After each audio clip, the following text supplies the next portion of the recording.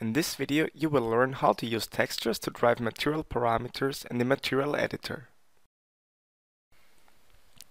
You can use textures to drive color or scalar parameters in Iray or Rhino.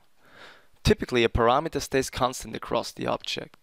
The roughness parameter is reflecting the light without any variation. However, in the real world, the appearance of an object changes across the surface. In Iray or Rhino, you can use textures to drive the parameters of an object. The easiest way to drive a parameter is to simply drag and drop a texture from the Windows Explorer on the parameter that you would like to drive. Note that the surface looks much richer now, and since it has a varying roughness.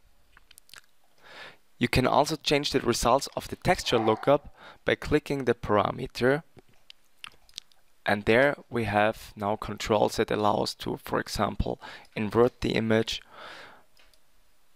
or we could scale the brightness of the lookup, and we see that the effect now for the reflection is scaled.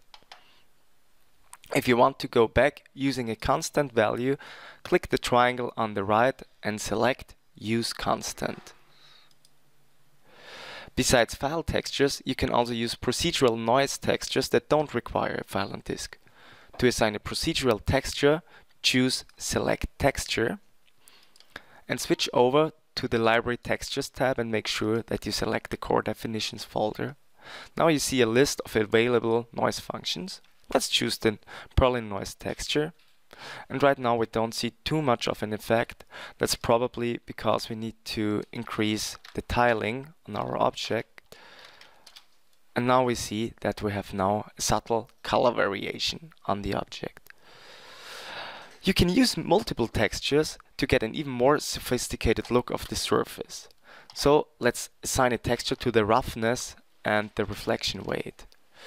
So again, we pick our texture that we have been using for the roughness to add on top, and we pick another texture to drive the reflectivity of the surface using this parameter.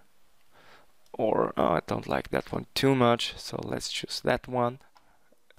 And to top it off, we can now use a texture to drive the surface normals.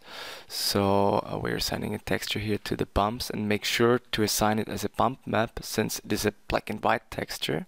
And you see, within a matter of few seconds, we have created a very interesting result in a short amount of time.